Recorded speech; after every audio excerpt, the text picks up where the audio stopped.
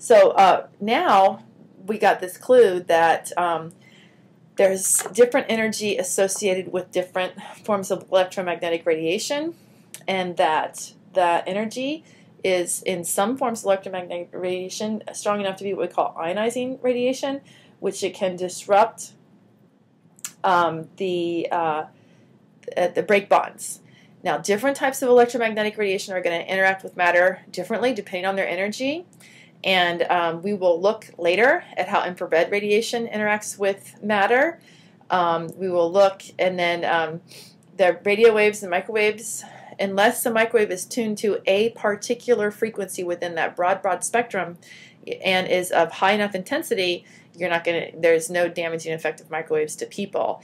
It's just if you crawl inside a microwave oven. And so anyway, we'll look at all that kind of stuff later on. For now, we're going to focus on UV radiation because that's the storyline we're sticking with, because we want to understand this concept of stratospheric ozone.